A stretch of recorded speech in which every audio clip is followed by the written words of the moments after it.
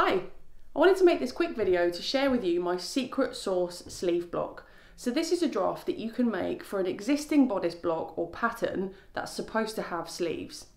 You only need a few measurements to make this block. So you need the front armhole and the back armhole measurements, and you should take both of those curved with a tape measure from the pattern or block that you're creating the sleeve for. And you need to know the sleeve length. What you'll end up with is something that looks a bit like this. I've traced mine onto card. The draft is based on a simple triangle, and I'll take you through it step by step to see you in the demo. To make this sleeve block, we need 3 measurements. We need the front armhole, the back armhole, and the length.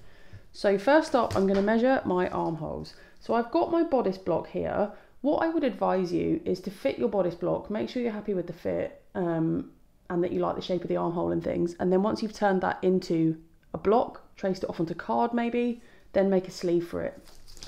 So I'm going to measure my back armhole. So I'm going to get my tape measure, hold it up sideways, and then measure the curve from shoulder point to underarm. So that's 21.8 centimetres.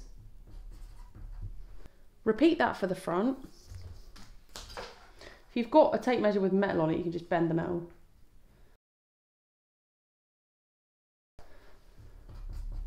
So that is 18.8.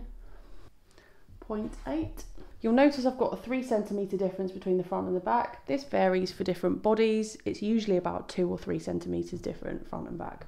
Depends on your shoulder position and the shape of your armhole and things like that. So I'm done with my blocks for now. I can put them to one side. Next, you want to add these two together. So I want the total armhole. So my total is 40.6. And then the next measurement you need is your sleeve length. So I'm just going to go for a 60 centimetre sleeve length, but you can measure your own arm or the arm of the person who's going to be wearing it.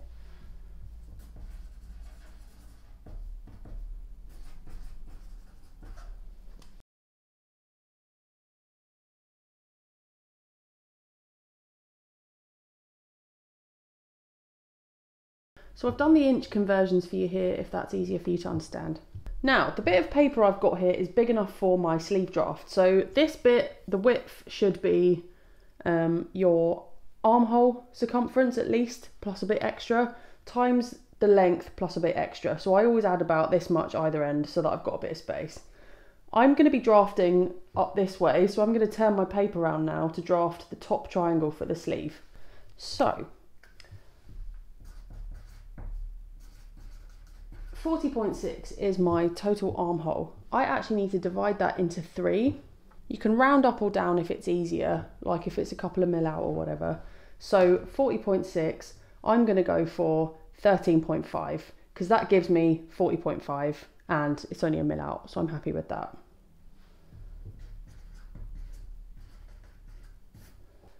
This represents the height of the triangle.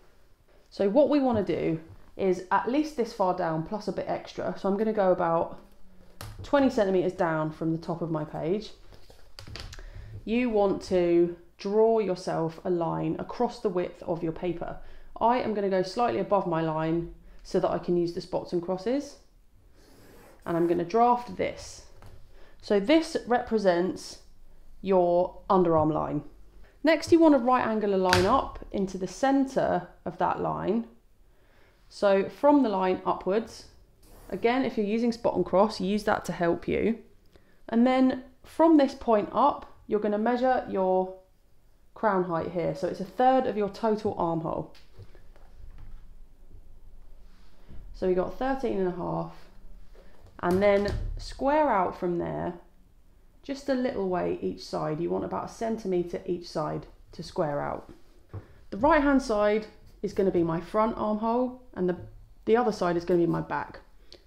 So now I want to draw a line from this point down to this line that is the same as my front armhole. So my front armhole is 18.8 centimetres.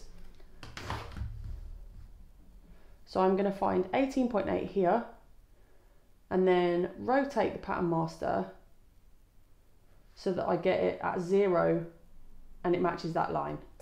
Draw that in. I'm going to repeat the same thing with the back armhole measurement here, just as a straight line. So 21.8 centimetres. This only goes up to 20. So I'm going to do 1.8 the other end.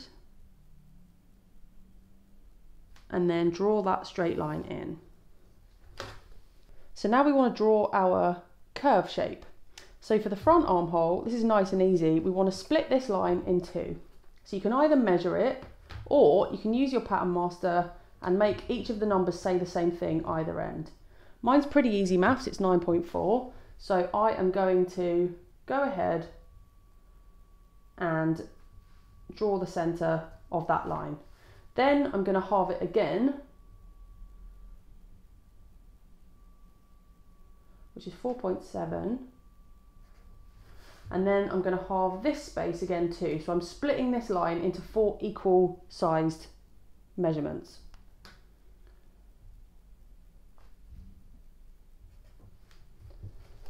For the back, you're going to split it into 3. So if you're ending up having to split like a millimetre into 3, you can round it up or down like a millimetre or 2, that's fine. My measurement's 21.8, so I'm actually going to go 7.3 millimetres in from each edge, so my middle section will be a millimetre out. So I want 7.3 and 7.3.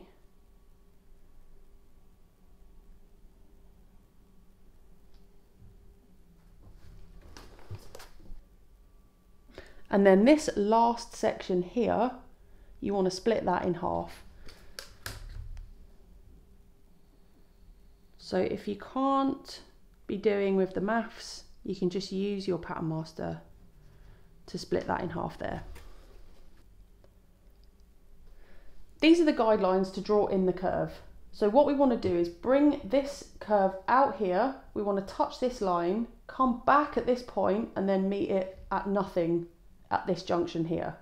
For this one, same thing. We want to come out, touch the line at that point, come back on ourselves a little bit, and then curve it back round to touch that point there, so that these 2 points will match each other when you come to sew it. So the measurements for these points are, for this top one, you want to mark 1.5 out. For this point, you leave it. For this point, 1 centimetre in.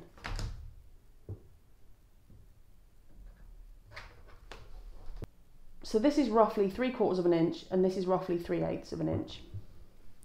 For the back, this bit, we want to bring it out 2 centimetres. So I'm trying to right angle the line to get the right point, but it's okay if you're a bit out.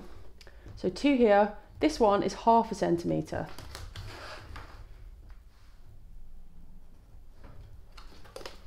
So that's roughly 7/8 of an inch, and that is roughly 1/4 of an inch. Now to draw the curve.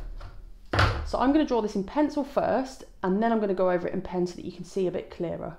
So what we want to do is come from this top. You want like a plateau here, you don't want that to be pointy.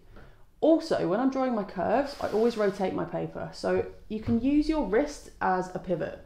You can also use your elbow as a pivot to make circles. That's how I draw curves. So rotating my paper round, I'm going to use my wrist as a pivot to come from this plateau and meet that point. If you have to go either side of it and it makes a better curve that way, absolutely go for it. Keep turning the paper. I want to bring that in to touch the line at that point.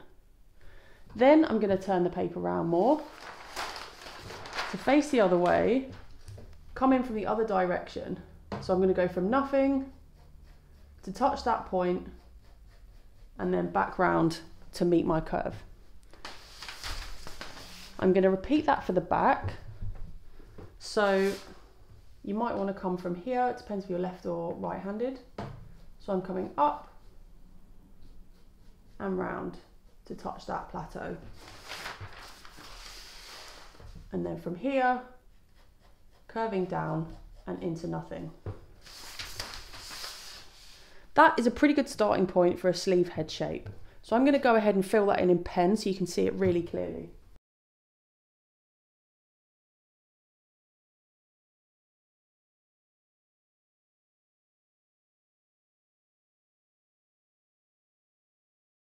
So you've done the most difficult part now, which is the sleeve head curve. Now to draw the body of the sleeve. So sleeves from the underarm point down are symmetrical. So what we want to do is find the centre of this line. It's not going to be that because the front armhole's smaller than the back, isn't it? So we want to find the middle section between here and between here. So again, I put the pattern master down and find the point where both of these numbers say the same. You can also measure it and divide it by 2. It's entirely up to you. So that's my middle. I'm going to turn this sideways so I can draw the length of my sleeve. And then I want a right angle from that centre point down to the hem. If you're using spot and cross, you can also use the spot and cross to help you stay straight.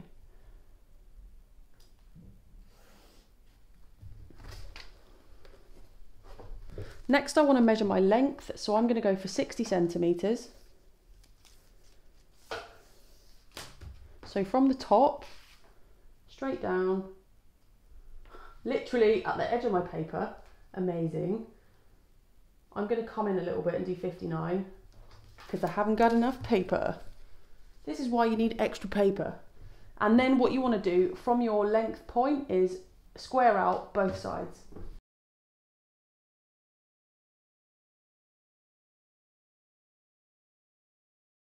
After that, you want to extend these all the way down to the hem.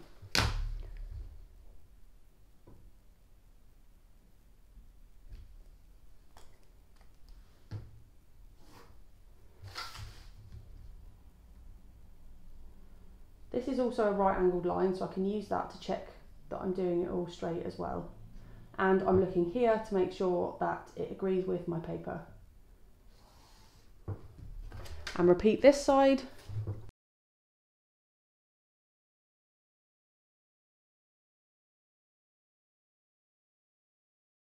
You're probably not going to want a sleeve that's this wide at the hem. It's not very flattering. It looks a bit, it's not full and it's not fitted. It's kind of in the middle and it's not very flattering at all. So you're going to want to bring this in a little bit each side. The maximum I suggest for this is about 5 centimetres or 2 inches. So I'm going to go in 5 centimetres, maybe a bit less actually. I think I'm going to go 4 because I used quite a small block to make this sleeve. Use your judgment. You don't want it to be too extreme going in, and you can also measure this. So I've got 22 centimetres here. You basically want to make sure that that is big enough to go over your hand and that it's not going to be too much of an extreme angle. So you can use your own judgment with the width of that. And you want to do exactly the same here and exactly the same here. So I've gone for 4. I've got Memory of a Goldfish.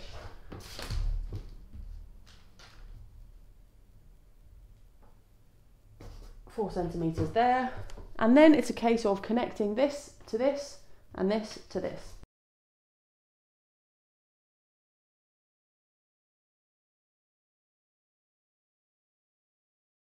And that, my lovely, is your finished sleeve block.